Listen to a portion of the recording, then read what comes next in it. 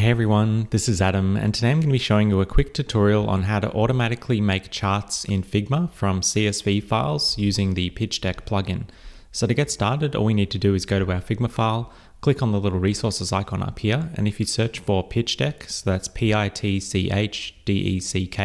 and if you click on the plugins tab and then click on the Pitch Deck item, you can run the plugin by either clicking on this run button here, or I'd recommend clicking on this little save icon here, which will let you run the plugin from your plugins list. So I've already clicked on the save icon, so I'm just going to go to my canvas, right click anywhere, go down to plugins, then go down to saved plugins and click on Pitch Deck.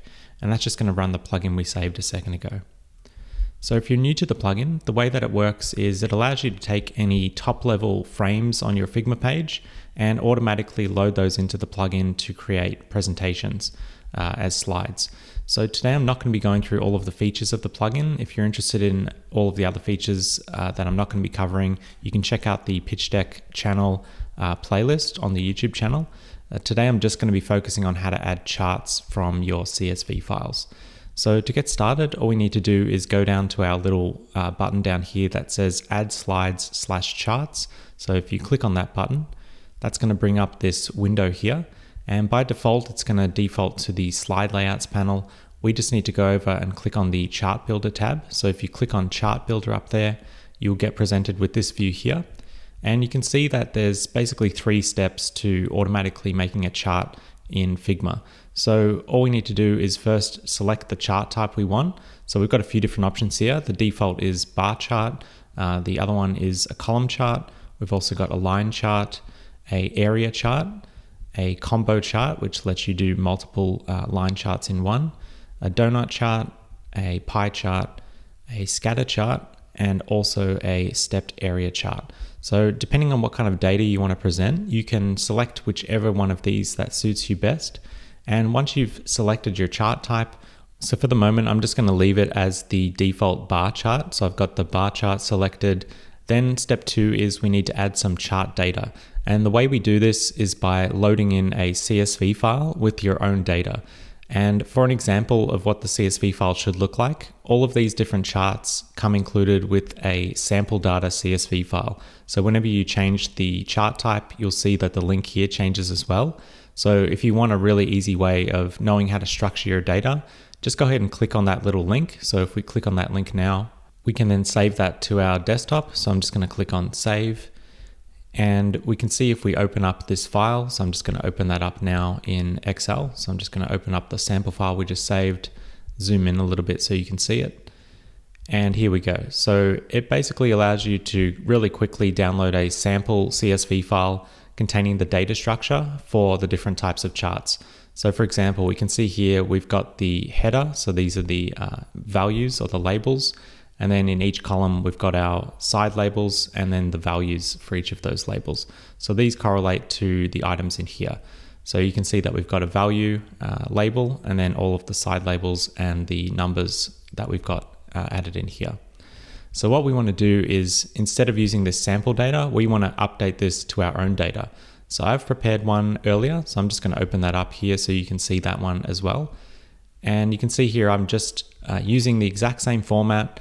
And I've just changed the labels and some of the labels down here and the values here to reflect some stats for some of these Figma plugins and how many likes they've received. So all I've done is just taken that sample data, updated it, and then re-saved that CSV file. And now that I've got that saved, I'm just going to drag and drop that file into my plugin in this little drop zone area here. So I've just dragged that from my desktop. I'm going to let go in the drop zone area, and it will instantly load in all of that data from the CSV file. So you can see here that the chart has changed. It's updated the chart with all of the labels. It's got the likes label that we added to the header. All of the values are down here, and you can see that the different chart bars have different values and lengths as well. And so we can get an overview of what that looks like here. And we are actually able to customize these if you want to make small tweaks in the plugin. So for example, we can edit this to be larger or smaller, and that will reflect it in the preview over here. You can also change things like the label. So if we want to change this to something else, you can add that there and you'll see it reflect over here in the preview. But for today, I'm just going to leave that as likes. So once you're happy with the data, you've imported your CSV data, all you need to do is go to the third step, which is to add the chart slide to Figma. So go ahead and click on the Add Chart Slide to Figma button, and that will instantly render your chart that we just designed in the plugin in your Figma file. So you can see here, if I drill down into these layers, this is all vector data. So for example, we could actually edit this in Figma, so we can arrange that line to be smaller or longer. We can edit these text layers. So these are all real text layers in Figma. So we can change that to be whatever we want. And of course, the values are also editable as well. So if you want to edit that manually in Figma, you can definitely do that. You can also obviously change things like colors. So if you wanted to change the colors, you could just click on that layer, go to your selection colors down here, and you can just change that instantly to any other color that you want. So that's a really quick way of styling the graph once you've already added the chart into your Figma page. And of course, you can also do things like change the font sizes and things like that as well. So these are just regular Figma text layers. You can bump those up to be really whatever you want, and those will automatically get changed. And then it also just adds a title onto your slide as well. So we could call this Figma-like stats, and that would update that there. You can of course get rid of that as well. If you don't want a title, you can just hide that or delete the layer. And you can obviously move this around or scale it, really do whatever you want with it. So that's what that looks like there. And of course you can apply this to any other chart type as well. So if we wanted to add a donut chart, you could just drag and drop your CSV file back into the plugin, and that would automatically populate the donut chart as well. So we can again add slide to Figma, and that will add our donut chart as well.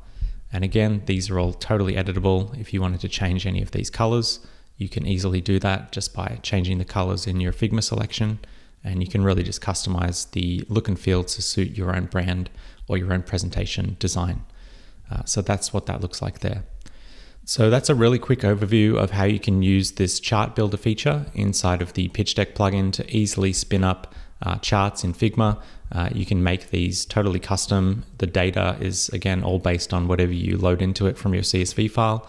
Just download the sample file, customize the CSV data using Excel or Google Sheets or even a code editor if you wanted to. It's just a plain text CSV file, and you'll be able to generate these charts really quickly based on whatever chart type you prefer. So I hope that's helpful for making different types of charts in Figma automatically from your CSV data, and feel free to give it a go for yourself or with your team, and hopefully it improves your workflow and speed of creating interesting graphs and charts in your Figma presentations. So thank you as always for watching, and we'll be back with more Figma tutorials like this one very soon.